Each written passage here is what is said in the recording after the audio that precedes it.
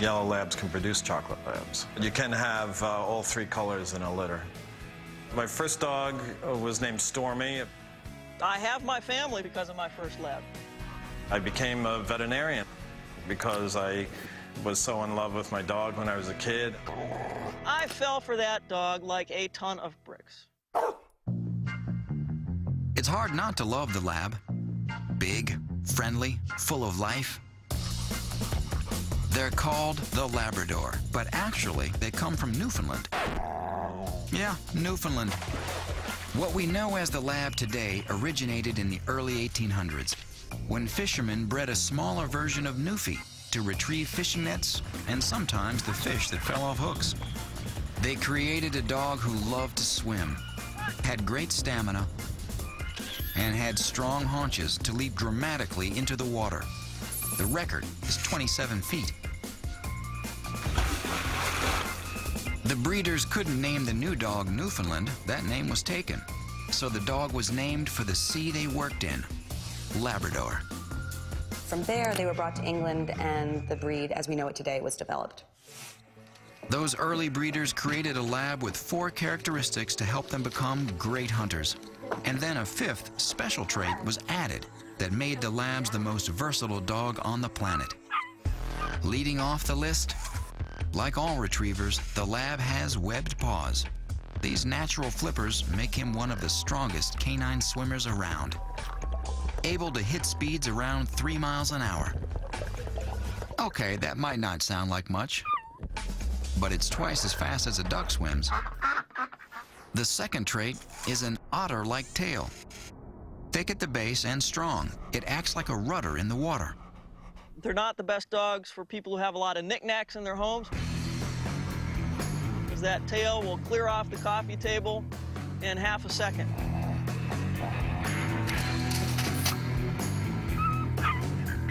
Number 3 is a layered, slightly oily coat that keeps them warm, helps them float, and is also drip dry.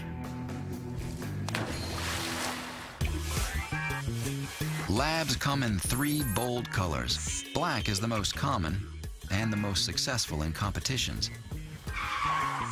Yellow's next, and it's the most popular for labs working as police dogs. Chocolate is the rarest. There's a misconception that people think that black labs come from black labs and chocolates just come from chocolates, but you can have all 3 colors in a litter. Silver labs are popping up in the gene pool, but still aren't welcome at the American Kennel Club. The 4th trait bred into labs is what dog experts call a soft mouth. A well-trained lab can carry an egg in its mouth without cracking the shell. And then there's that 5th special trait, their unique ability to learn. They try to work with you, and they actually do perceive that there's something that you want them to do, and they will concentrate on trying to work out from you what that is. And so you don't have to be the best trainer in the world. You just need to be making an effort, and the dog will meet you halfway and try to do the rest. That's it. Labs can remember up to 300 human phrases. But they're not the smartest dog on the planet. They're actually number 7. Both the Border Collie and the Standard Poodle outrank them. While smart, their intense desire to please makes labs the most trainable dogs of all. From bomb sniffing to search and rescue to guide dogs, no breed is in greater demand. Mark Dawson had a special relationship with his rescue lab, Elvis. When terrorists struck the World Trade Center on 9/11, Mark and Elvis were called into action to search for survivors. Elvis was extremely brave. There were a number of times where he went into areas that I didn't know if I was going to see him when he came back. And I went out with a captain one night, and we got to this void area, and there was a ladder, an extension ladder sticking up. The captain looked at me and said, "So do you want me to carry your dog down, or are you going to carry your dog down?" And I said, "Neither." And I gave Elvis the climb down command, and he climbed down, and the captain just looked at me and said, "I've seen it all." That bond between dogs and humans, the emotional connection they make, is especially strong for lab owners. Ask trainer Amy Dahl about her first lab. I love the dog a great deal, having a hard time talking about him. He was monumental in my life. Before he died, he, clearly was ill and in a certain amount of pain. And I looked at him one day, and he really was not wanting to get up because he felt bad, but he was tracking me with his head. And I had a feeling from him that as long as he could look after me, he wanted to be with me. Amy's not alone in feeling grief for her dog. Mark Dawson watched his partner Elvis pass away a few weeks before this interview. Up until a few weeks ago, he was actually doing wilderness problems out here in the woods. To be so sudden, so quick, was kind of hard. It's still hard. They say one of the best ways to get over the loss of a beloved pet is to get a puppy.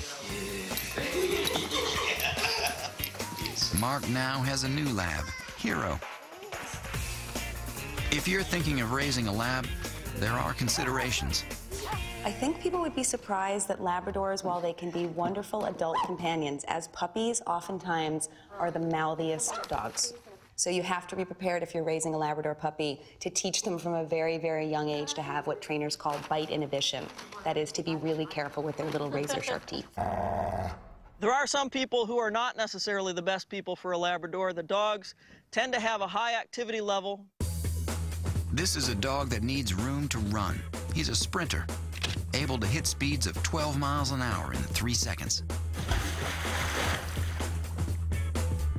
But labs aren't quite super dogs.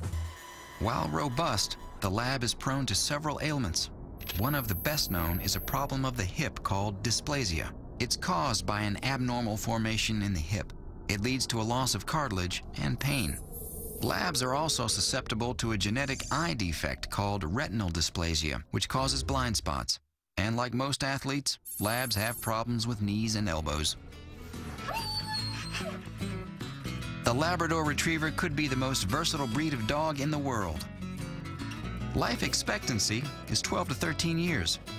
Labs as a breed tend to be pretty healthy dogs, but there are some issues that they're prone to on a genetic basis. Grooming is minimal, but they shed moderately in the spring and fall. They are athletes who adapt well to cold environments.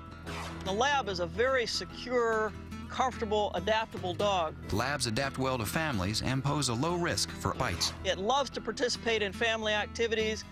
It's hard to imagine a better dog than a Labrador. Labs are easy to train and eager to please. As with any dog, even though Labradors are wonderful companions, it's important to start training them when they're very, very young. So in general, labs love the cold, but thrive in most environments. Though labs get high marks for health, they're prone to hip, elbow, and joint problems. Labs are very easy to groom. They're easy to train. These loyal dogs make wonderful pets.